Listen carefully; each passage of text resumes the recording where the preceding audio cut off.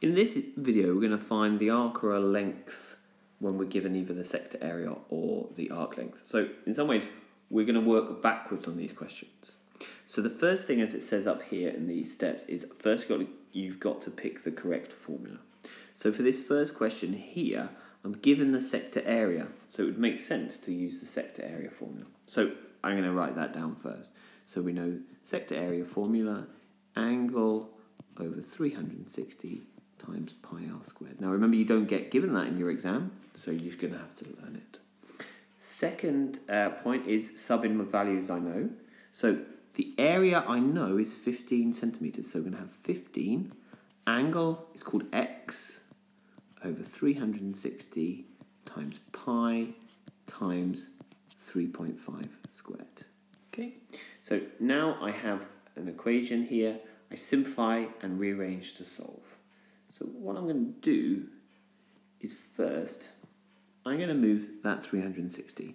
So it's on the bottom of a fraction, so if I multiply both sides by 360, it's going to move to the other side, and it's going to times that 15. So if I do that, I'm going to get 5,400 is equal to x times pi times 3.5 squared.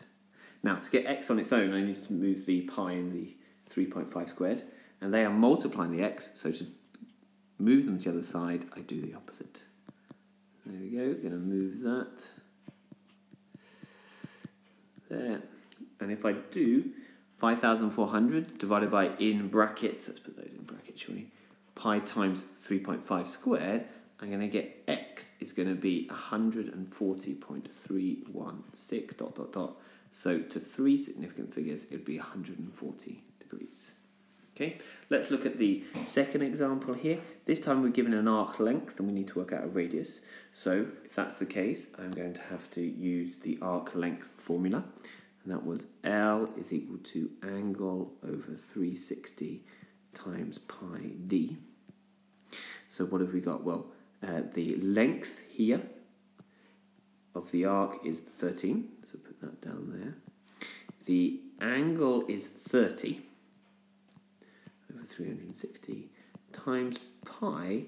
Now times d, well, it's saying the radius is x, so d must be 2 lots of x. 2 times x. Okay.